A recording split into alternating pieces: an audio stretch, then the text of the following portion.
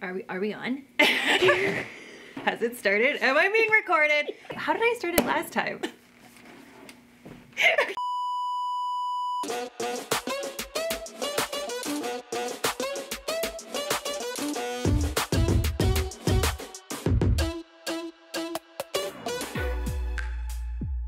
Hey everyone, welcome back to the Ponyback YouTube channel, and today we're going to talk about beanies. On today's episode, I'm going to talk to you guys about how I came up with the design for the Ponyback Beanie, as she currently is in all her glory. So last year, I had already been thinking about coming up with a beanie in the fall, around September. It just felt like a very natural product extension, going from the summer, spring, and like baseball style to the winter style. You may think that it's like a very complicated and like crazy process to create a design and like takes forever. But honestly, all you need to start with is some type of inspiration. So I had known that I really loved, I mean, should I show the brand? But we're just gonna say them. Carhartt, you can make beautiful knits. If you want to do a collab, just let me know. Okay, anyway, I loved these beanies and so does everyone else. They're like super popular right now. And they have like the peak on the top of them. I just thought they were super cute. So I really wanted something that was in this similar style. So it's like a double-lined knit.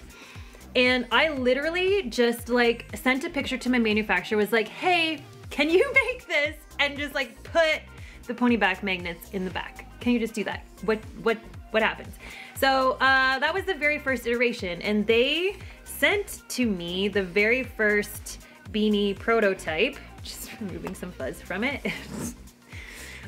which was this actually, which they didn't follow the instructions on the double line knit.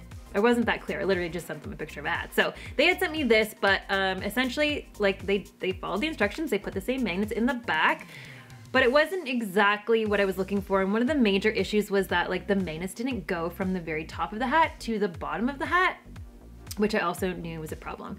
And I also wanted I wanted this like 4-seam top. I don't know what that's called. A top seam? We're calling it the top seam. To this day, I still don't know what that's called, but these seams at the top of the hat that make the like peak, I wanted that in like a 4-part. So I created a very rough looking Word document as a tech pack, because now I at least know what a tech pack is supposed to have in it versus before I didn't. So I just created my own version in the short term because I didn't want to spend the money on my graphic designer when I didn't know yet if this was going to be something that they could actually create for me. So I sent them using, now I found a different hat technically that I used as the inspiration. It's very similar to the Carhartt hat, but it's a different brand. And so I just took pictures of this hat inside and out, and I did a mock-up. Christine will show you the mock-up here. On a Word document. Like that's the skills I have, is Word. Like I can create text boxes, but I can't use Adobe. The skills end there. So I laid out all the measurements, and it was all based on essentially this hat. So all of the measurements for the Ponyback originated from like this inspiration. So I literally just measured it. You don't need to like start from nothing. You can just use something that you already have that you really love and go from there. Oh, the other thing I should mention is these inspo hats had cuffs on the bottom, but I knew I couldn't do a cuff. And the reason was, excuse the hat hair. Oh, we're gonna keep this, wait. Return it inside out. Whatever, we're just gonna give all the shout outs to Carhartt. Like I make the policies, I'm the CEO. So can we talk about other brands on this show? Yep, just decided. Just created the policy myself. Okay, so with this Carhartt hat, if I show you the back of my head, you can see that like the cuff pretty much goes up to the middle of the back of my head. And I knew that that wasn't going to provide a large enough opening if it only started at the top of the cuff. Because the magnets, I mean, they're magnets and they don't like fold. So I couldn't have the magnets like it being included and being folded in. So I already knew that from the outset. So in my design, I instructed them not to have a cuff. in my Word document. So then my manufacturer sent me this based upon my drawings. Now, if we take a look at the back, we have a problem. We have a problem, Houston. Now, the back was too small. So when I put this, I'll just keep that hat off. What am I even doing? Okay, when I put this hat on, we can see where the magnets go. That's not enough room to accommodate ponytails up high. So I knew I wanted the ponytail to be able to go as high up to the top of the hat as possible. And so I knew this wasn't gonna cut it. And like, should I show them? Maybe I should put it in. Let's make a ponytail. Maybe Christine can speed this part up.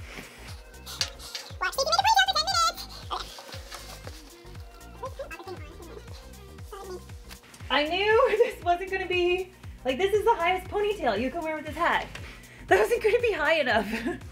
Anyway, my high ponies weren't gonna cut it. It wasn't gonna work. So, I was like, okay, that's a problem. And it was a sad day because honestly, I really loved the look of this hat. I thought it was super cute. I mean, I don't know about the color.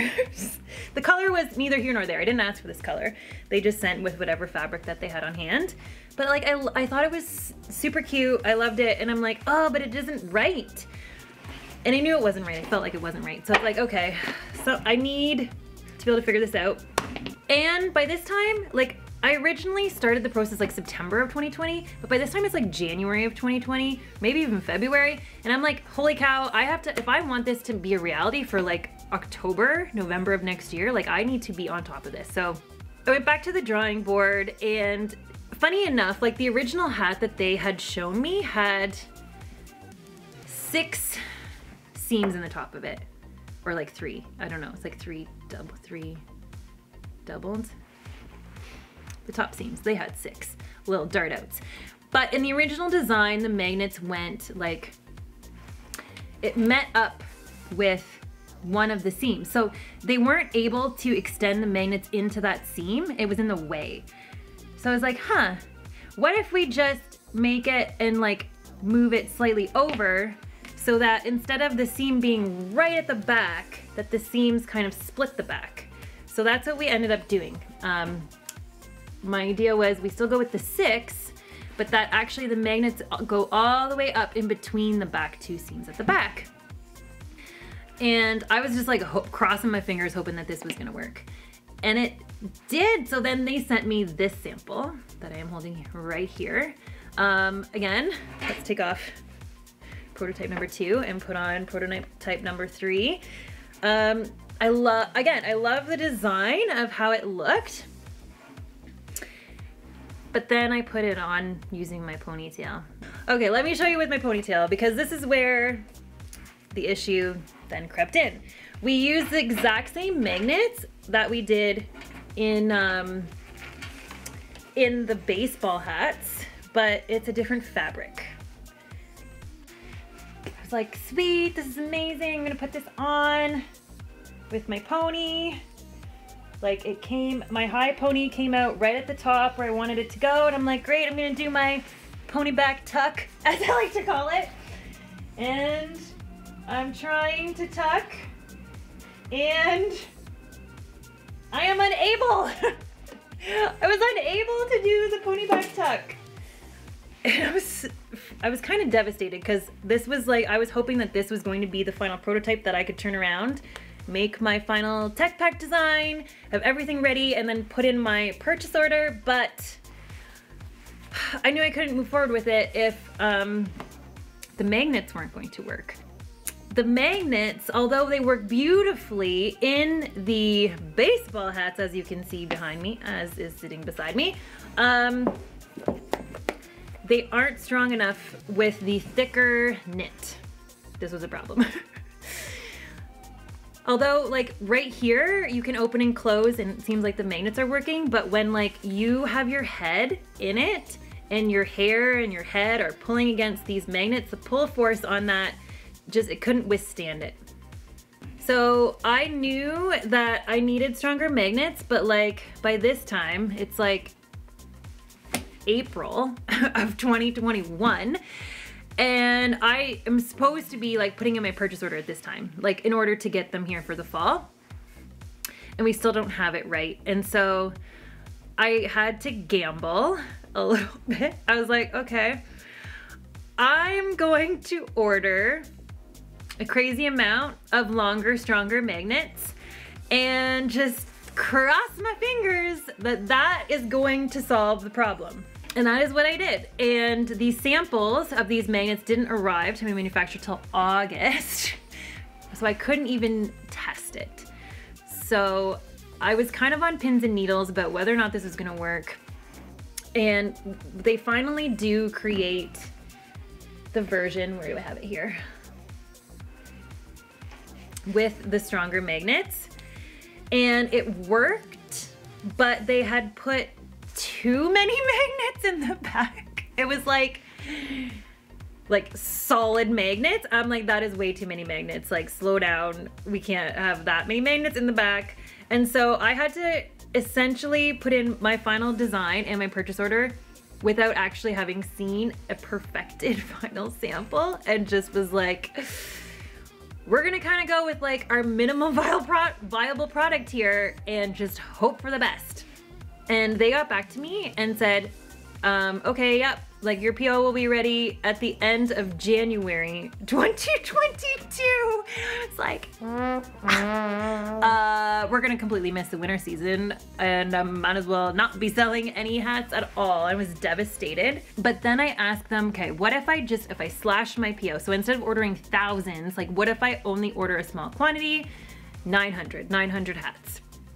And just because I lessened the quantity meant that they were actually able to then make them by the beginning of November, which was huge. So I decided that like I wanted to get this out to you guys because like so many people have been asking, like, when are you gonna have I want a winter version of this? When are you gonna have a winter version of this? That would be perfect. And so I didn't want to have to wait another year. And I also wanted to get the feedback from everybody, like, is this something that they're gonna want for the next season? So I felt like having a small test and seeing if people liked them was the best way to go about it. So we decided like just one color, keep it simple. We decided to go with 2 different sizes. So we've got the small, medium, and then the large, extra large. And the reason for that is because, again, that you're putting such pull force on the hats. Like, if someone has a bigger size head, it's also important that they have a little bit more fabric to accommodate for that pull force.